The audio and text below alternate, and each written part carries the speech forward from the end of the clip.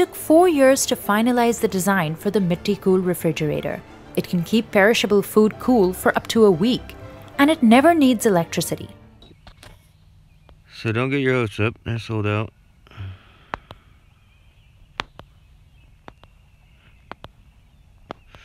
$8,000, whatever that is. But I really think that this is these evaporative coolers that I make out of my coarse felted wool. I think that they're much more efficient at cooling than even this, and they're more efficient than a lot of the other ones that I've seen, and I haven't seen any that are actually marketed. They're all like Zier pots and just regular pot and pot coolers, evaporative coolers using ceramic. But this one,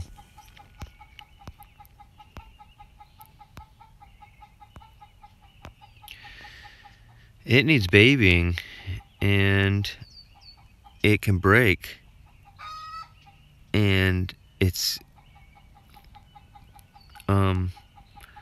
not able to keep things inside much cooler than outside. It's 10 to 15 degrees cooler on the inside, whereas as mine is on a 100-degree day, it's below 70.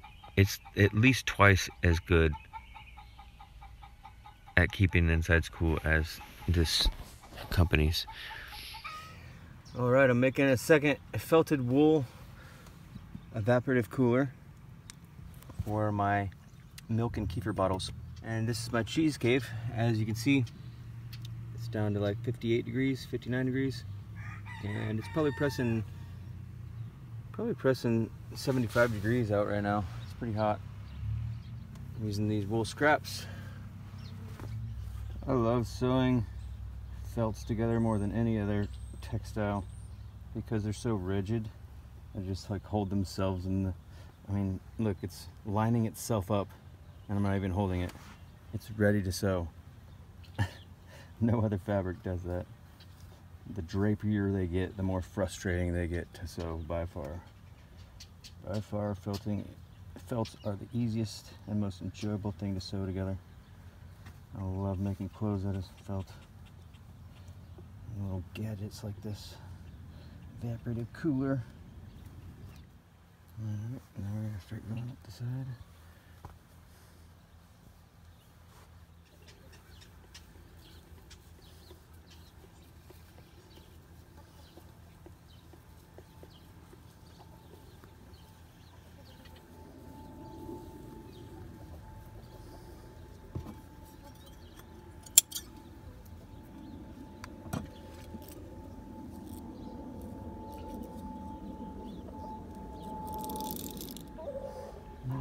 Just a little bit.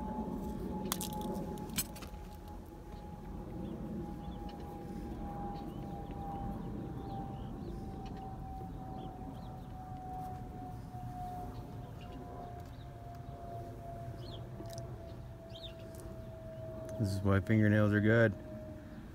So helpful.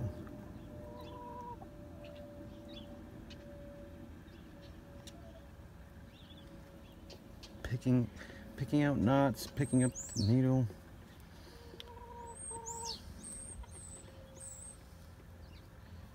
Fingernails are utilitarian. That's another reason I love felted wool. It stretches, it's forgiving.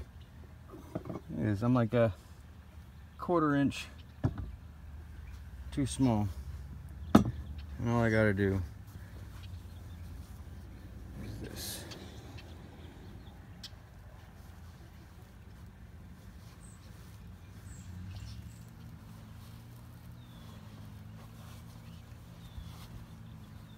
I gotta take off my sweater top. Hot as heck.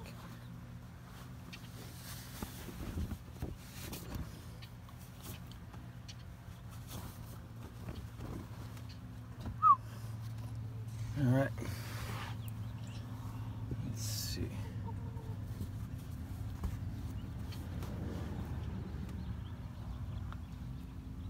So on this piece.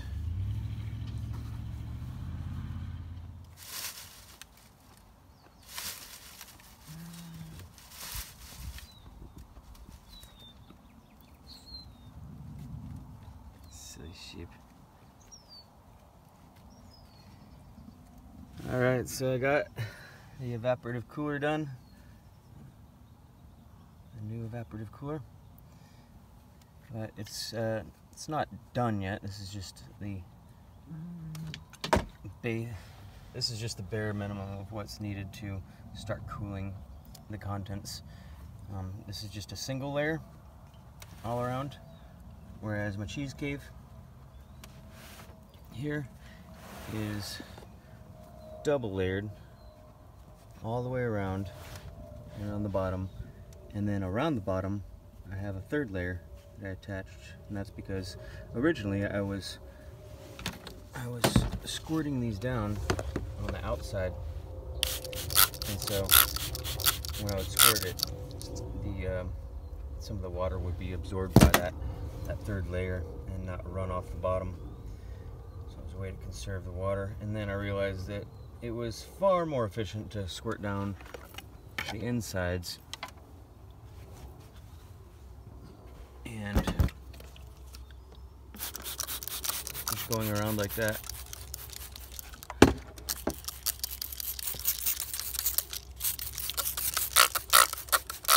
And that's all you need to do 3 times a day for this double walled one. But I'm noticing already, after just making this new one yesterday, that it is not retaining its moisture and continuing to cool as long. So we got 62 degrees, and it's probably 90 degrees out. Let's see what the temperature is. I'll leave it out here for see what the shade temperature is, and then we'll see what the sun temperature is. It's not quite summer yet, it's still spring. Almost 90 degrees. Yeah. Good girl, Mitchie. See? Thank you for the milk. Yeah.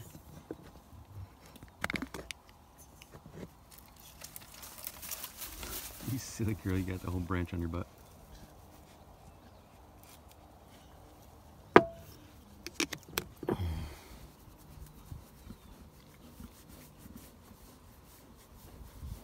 Good sheep, yeah.